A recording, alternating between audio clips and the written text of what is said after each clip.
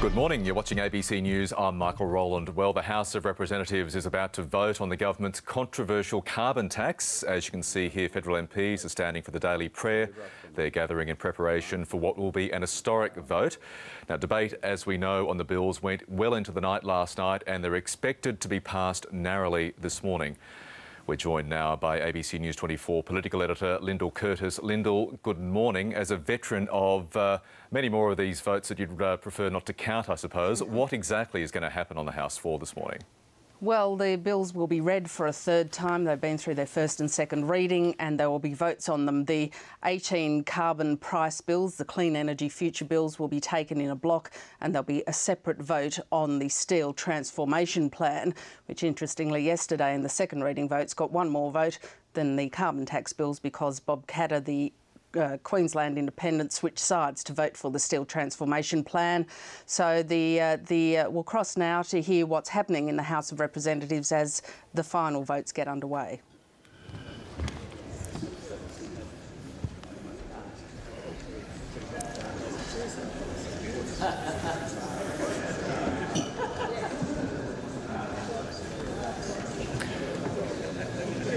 And obviously, Lyndall, we're seeing the first of what could be several divisions being played out on the House floor this morning. Will there be, I know there are plenty of amendments moved by the opposition and others last night in the second reading stages of this bill. Are you expecting any further big ticket amendments as we move towards this final third reading vote? No, we're not. The amendments were all dealt with as part of the debate in consideration last night, which, as you said, went till the late hours. Parliament sat till 11 o'clock Canberra time to deal with all the amendments. The final second reading vote was held at 5 o'clock Canberra time, so there was a considerable period of debate on the amendments last night. We can see in the chamber, in the chair, the Climate Change Minister Greg Combet, sitting next to him, the Prime Minister Julia Gillard. Ms Gillard has already been out for a media blitz this morning to talk up what she says is the historic nature of the day. She's been saying all morning that she's not focused on the opinion polls, which show that the government's been in some trouble for some time and that its carbon price legislation is not widely accepted by the community. But she says it's important to focus on the policy, which will be the carbon price bill, starting off with a fixed price period of a carbon price of $23 a tonne before moving to a full emissions trading scheme. It is not the first time the Parliament has dealt with these matters. Kevin Rudd, the former Prime Minister, tried twice to get his carbon pollution reduction scheme through the Parliament, but it was finally defeated in December 2009 when the opposition changed leadership from Malcolm Turnbull to Tony Abbott. So the issue of a carbon price has played a big part in the downfall of three leaders, Kevin Rudd, the Prime Minister, and two opposition leaders, Brendan Nelson and Malcolm Turnbull. Julia Gillard will be determined that it doesn't see her eventual downfall, and the government is very much hoping that once the carbon price comes in July next year, that people will see it's not the ogre that the opposition has been making out. The opposition, of course, has been fighting against this for quite some time since the leadership change. This iteration of the carbon price was announced in February by the government, and Tony Abbott's been going around the country fighting against it since even before then, dubbing it, as Barnaby Joyce did on the CPRS, a great big new tax, and vowing even again this morning to repeal it, saying it was a pledge written in blood. The government, of course, believes that the opposition or the coalition wouldn't be able to repeal it once in government because of all the compensation that goes with the carbon price. That's tax cuts particularly aimed at low to middle income earners, pension rises. The government believes that once those areas of compensation will come in, that it will be too hard for a future coalition government to be seen to be taking away money. All that is potentially for the future today, though. Today we are seeing the third reading vote on the clean energy future bills, the package of 18 bills the government's been putting before the Parliament. Understandably, Lyndall, the votes were fairly tight in those second reading votes last night, given the status of the government on the floor of the House. The votes were very tight. The votes on the 18 carbon price bills went 74-73, so there was only one vote in it. The government will have its life just a little easier this morning after Coalition frontbencher Sophie Mirabella was turfed out of Parliament for 24 hours after being named by the Deputy Speaker, Peter Slipper. And we're just hearing Harry Jenkins, the Speaker, calling for the doors to be locked. Amendments be agreed to. The ayes will pass to the right of the chair, the noes to the left. I appoint the honourable members for Shortland and Chifley tellers for the ayes, and the members for Parkes and Barker tellers for the noes. OK, now the formal vote is of heads. The counting of heads is about to take place on what appears to be the first division on one of the government's amendments. Lyndall, you were referring just before we cut there to Harry Jenkins to effectively what was a huge own goal by Sophie Mirabella last night. Yes, it was. Sophie Mirabella attempted to table some things at the end of her speech. She was refused leave by the government, and then she was asked twice to sit down by the acting speaker, Peter Slipper, who's a Coalition MP. He warned her twice and then named her. That's a precursor to being thrown out of Parliament for 24 hours. Once someone is named, then the government moves that they be suspended from the services of the House. That's a more unusual move in these days of the Parliament, where the Speaker has the option of sin-binning someone for an hour, but instead Sophie Mirabella was named, so she won't be able to come back in the Parliament till late tonight. That means, of course, that her vote can't be counted. So the vote we are likely to see on the 18 carbon price bills, if we take yesterday's vote, would be ayes 74, noes 72. So a very little bit of breathing room for the government. But I guess in these days of a minority parliament, the government will take any breathing room it can get. Indeed, and breathe in deeply. There we see a shot of those critical independents there who are siding with the government to get this legislation through. As you know, Lyndall, there is speculation in the corridors there of Parliament House as to whether the federal government might seek to capitalise on Sophie Mirabella's absence and bring forward that legislation facilitating the Malaysia People Swap deal. What have you heard about the prospect of that happening? Well, the government's been saying this morning that its intention is still to have that vote on the offshore processing of asylum seekers tomorrow. That was always the plan. There is another wrinkle in proceedings, though, if the government did seek to take advantage of Sophie Mirabella's absence from the Parliament, that there's another pairing going on.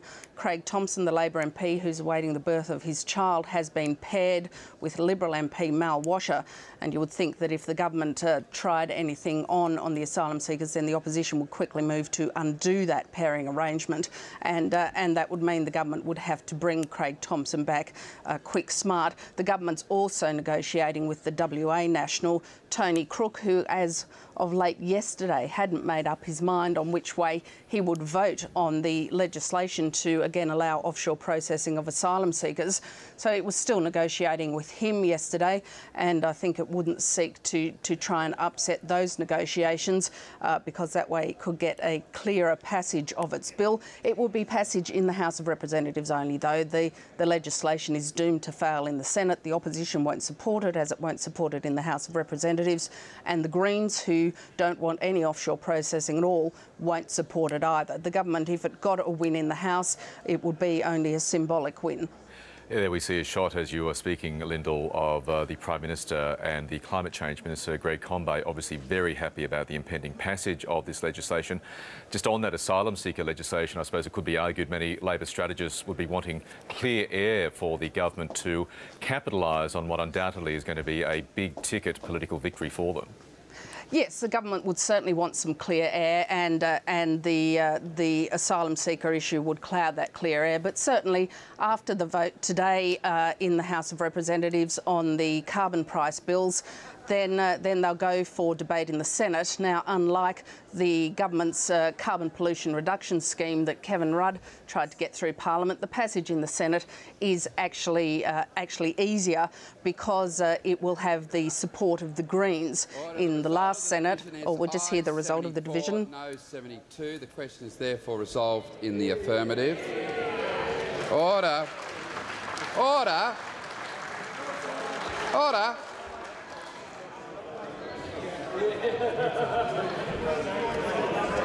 The House will come to order, and the galleries. We've got a little way to go yet.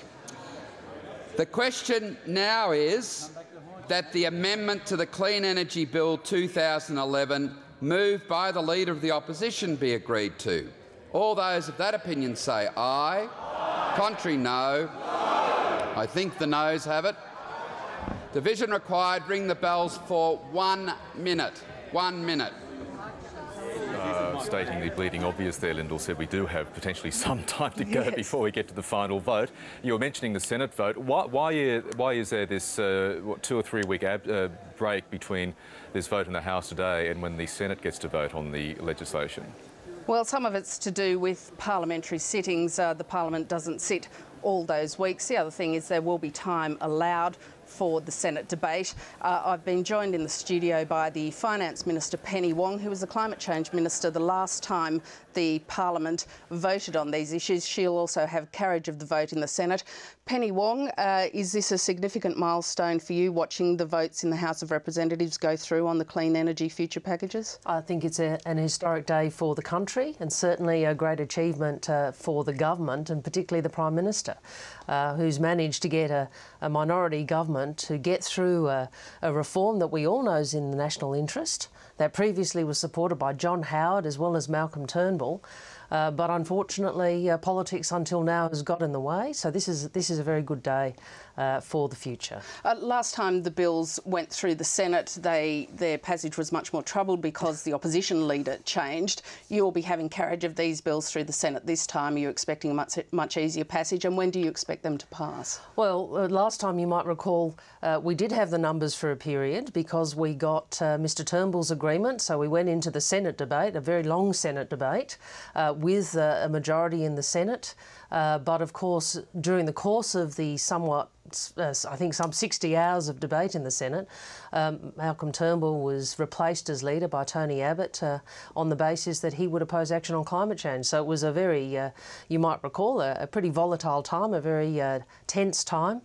Very disappointing for all of us who want action on climate change, because we watched the vote shift during the course of the debate. So, and in fact, the tenor of the debate shifted during the course of the debate as those backing Tony Abbott became sure that they had the numbers. That's right. I remember, I think it was Senator McGauran coming in and saying, I know something you don't know. Of course, we all knew what was happening, and gloating about it. And really, it was quite sad to see that kind of small-minded politics triumph in relation to what should have been a reform for the future. So it's good that the Parliament, I think, on this occasion will do better, will do better by future generations of Australians. And the votes are still being counted in the chamber. Do you know when the vote will happen in the Senate? How much debate will be allowed on the bills in the Senate before they go through? Are you expecting them to be through in the next month? Oh, look, we'll have that debate, I think, probably today or tomorrow in terms of the hours as to when the bills will be brought on and debated in the Senate. We'll have a proper debate. We'll have a full debate, but we will bring the vote to a conclusion because, this is an important reform. And for all of the talk from the Liberal Party and the National Party about needing more time to debate it, they've had years. They've had years. We had 60 hours plus debate on the CPRS. That was on the last occasion. Remember, it had been in the Parliament a number of times before. So they've had a lot of time, and the reality is no amount of debate is going to change Tony Abbott's mind. He wants to destroy this reform. I don't think he'll be able to deliver once it has been put in place. Tearing it down, but there's no doubt he'll keep talking about it. He says his pledge, he said this morning his pledge to repeal it's written in blood. That shows some of his determination, doesn't it? Well, it's a bit dramatic, isn't it, really? Written in blood sounds like something out of a boy's own manual. But look, ultimately this is about business certainty. It's about transforming the economy. I think Mr Abbott's going to have a great deal of trouble if he were to become the leader of the country repealing this. All the talk we've been having this morning has been about the parliamentary debate, and while that's been tricky for the government to manage in minority government, you have a bigger task, don't you? You have not yet convinced the Australian public that carbon pricing will do all the things you say it will do. Is that task simply too great? Well, let's remember where the debate's been. Because I think it's important not to get frozen in time when you look at the political debates. There was a time in this country, not that long ago, 4 years ago, where there was bipartisan support and strong community consensus on the need for action on climate change. It is a big reform. It is a reform of our economy. It's saying we are no longer going to run our economy on the basis you can pollute as much as you like without charge and without limit. That's a big change. And it's true that I think what we've seen is a scare campaign that has been effective. But I do think it's important for politicians and this Parliament to think beyond the short term and to think about where do we want to be as a nation in 10 years' time? What do we want to say to our children? Do we want to bequeath to them a cleaner energy economy, an economy that's less polluting? Do we want to do our bit on climate change? I think the answer to those questions is yes. But is it a more difficult argument to make to the public, more difficult to convince the public when you don't have bipartisan support? Absolutely. And we'll just hear Harry Jenkins read the votes. 72, noes 74. The question is therefore negatived.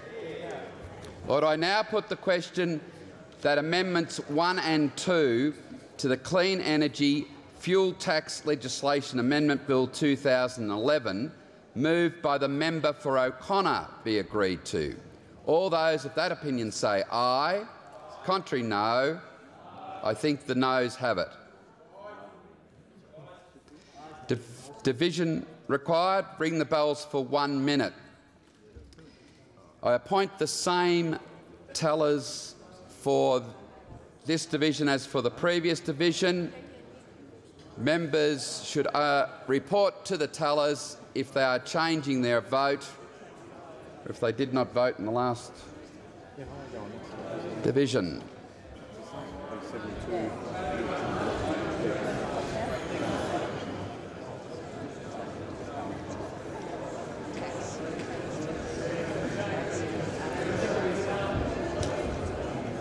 To push the introduction of the carbon tax out till after the next election has been lost. I did say earlier that the amendments have been dealt with, but we're still going through the final votes on those this morning. Penny Wong, the Finance Minister, and the Minister who have carried the bills in the Senate is still with us in Parliament House. Penny Wong, we were talking before about how difficult it will be to convince the public, and I was asking if you don't have bipartisan support, and it doesn't look like you will have it when the carbon price comes in July next year, how long is it going to take the public to see the effects of that carbon price and to know, as you believe they will, that it won't be as bad as Tony Abbott has portrayed it? Well, I think to get out of the scare campaign, to get away from all the untruths which have been told, you know, things like the death of the coal industry and those sorts of things which are patently untrue, we're going to have to experience it. And I think what people will see is that the day after the price on carbon comes in, chickens will still get up and the sun will still rise and the sky's not going to fall in. But more importantly, what we will see, particularly over time, is a change in behaviour in our businesses. We'll see more investment into clean energy, more investment into clean energy jobs and better ways and cleaner ways of doing business. It's a long and gradual transformation we will see in our economy, but as we were reminded in recent days, we keep forgetting that if we delay, how much the cost will be. And this is the sort of bizarre thing about Tony Abbott's position. He wants to impose a higher cost. The question now is that we're just listening to Harry Jenkins. All those of that opinion say aye. Contrary, no. I think the ayes have it. Division required. And this is the vote on the bills as amended. 1 minute. The bills as amended are now being voted on, so this does appear to be the final vote on the package of the carbon price bills, the Clean Energy Future bills. There'll be a separate vote on the Steel Transformation Bill, which had a slightly wider margin when the second reading vote happened yesterday because Bob Katter supported it. Penny Wong, has though the government's aim to get public support been damaged by the fact that the Prime Minister said before the election there wouldn't be a carbon price under the government she led, and that has undermined the trust that you need with the people? Look, I think the challenge for the government has been to put forward what is a tough reform, a reform that does change how the economy works, in the face of such a vitriolic scare campaign, and that has been difficult. And we've also seen a continued failure to be responsible from the other side, and I think in that somewhat febrile environment, it's been difficult for the government to explain clearly to people what is occurring. It's always easy to frighten people. It's always easier to tell people why something shouldn't happen. It's always easier to oppose, and unfortunately when you have Tony Abbott as opposition leader, that's what you get. But we need to press ahead with this reform, and I think Australians will see next year when the carbon price comes in, when they start to receive higher pensions, start to receive the benefits through the family tax system, start to see the benefits through the increasing of the tax-free threshold, they'll start to see the benefits of this reform. Tony Abbott and his opposition spokesperson on climate change, Greg Hunt, seem convinced that they would be able to repeal this bill in government. Have you made it repeal-proof? Look, I think that the bigger issue is if they were to gain government, is that they would be saying to the Australian people, we want you to have lower pensions, we want you to have higher taxes, because we have to put the tax-free threshold back down again, and we want you to have less family tax benefit. They would also be saying to business, we want to remove the very certainty that you've been calling for. It would be an extraordinary act of economic irresponsibility from a man who used to support this. I mean, let's remember on this day today, Tony Abbott and Greg Hunt are both on the record as supporting both an emissions trading scheme and certainly Tony Abbott as supporting a carbon tax. So the man who says he's a conviction politician, who's written in blood apparently his desire to repeal it, once campaigned for it under a different leader in a different time. It says something about his bona fides. Penny Wong, with that, I know you have to go. Thank you very much for your time. Good to be with you. And that was the Finance Minister, Penny Wong, who was the Climate Change Minister the last time a carbon price was tried to get through the Parliament. And the Parliament's having its final vote on the carbon price bills, the Clean Energy Future bills, a package of 18 pieces of government legislation. The numbers are being counted. The MPs are seated in the chamber, as they have been for most of the morning so far, with I think we're up to now our third division. There were a couple of amendments, final amendments, to be dealt with. The opposition leader's amendment that the bills not be proclaimed, that effectively the carbon price not come into effect until after the next election, was defeated. Tony Crook, the Western Australian National, who opposes the carbon price bills, did move some amendments yesterday dealing with the diesel fuel tax changes under the carbon bill, because he said there were many in his electorate that would be affected by those changes. Those amendments were defeated defeated as well. What the Parliament is voting on now is that the bills as amended be supported. And here's the Speaker, Harry Jenkins.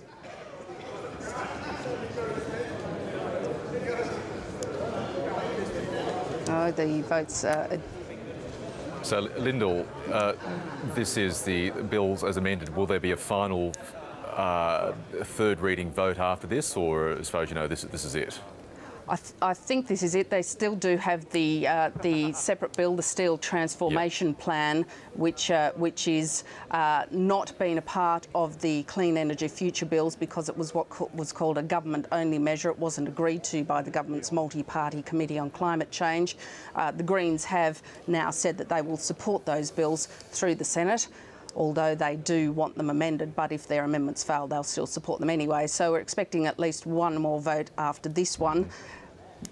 Order. The result of the division is ayes 74, noes 72. The question is therefore resolved in the affirmative. These bills as amended have been agreed to. Order. Order. Order. Order. The question now is, order.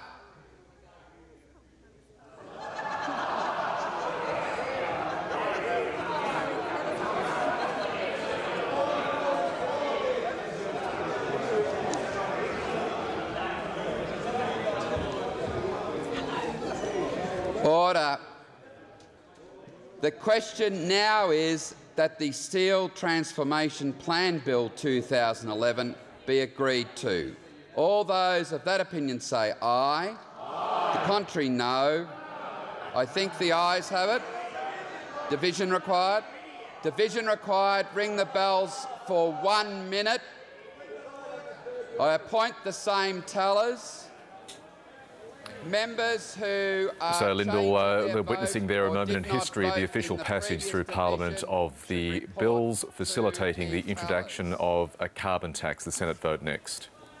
Yes, the Clean Energy Future Bills, the package of 18 bills, has now passed the House of Representatives. The Parliament's now voting on that final piece of legislation, the Steel Transformation Plan. I've been joined in the studio now by the Shadow Parliamentary Secretary for the Environment, Simon Birmingham, a Senator.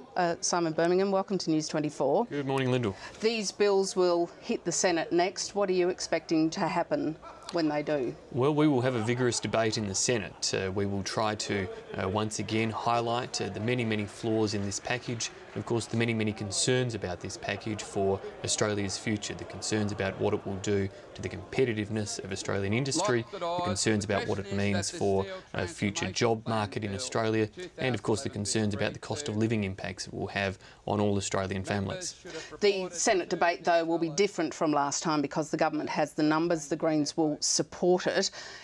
In the end, these bills will go through the Parliament, and all things being equal, this will be law and come into being on the 1st of July next year. Once people see it in action, do you think that the sorts of warnings you have been making, the opposition's been making, will hold up against scrutiny? Well, they're not just warnings that the opposition has been making, they are in fact facts that are backed up by the government's own Treasury modelling that we think is quite conservative in its estimates. But Australians will see, come the 1st of July next year, 10% extra on their electricity bills right around the country, whether you're a household or a family, whether you're a small business or a medium or a big business, everyone will face that 10% increase in electricity bills, significant rises to gas, to water, to rent, to housing construction charges. These things will flow right through the economy. They will be big imposts and they will keep going up year after year. So the impacts will be real, they will be felt, and they will be there for all Australians to see. Take the division. No 71. The question is therefore resolved in the affirmative. This bill has been agreed to. Order. Pursuant to the resolution agreed to by the House on the 13th of September 2011, the House will now proceed to the third readings of the Clean Energy Bill 2011 and 17 related bills, not including the Steel Transformation Plan Bill 2011 together. The question now is that these bills be now read a third time. All those of that opinion say aye. Aye. Contrary, no. I think the ayes have it. Division required. Division required. Ring the bells for 1 minute. I appoint the same tellers as for the previous division. Members should remain in their places unless they are changing their vote or they did not vote in the previous division.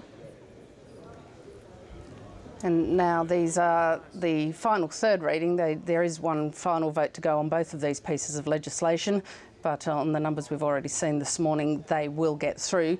Simon Birmingham, the Shadow Parliamentary Secretary for the Environment, is still with me in the Parliament House studio.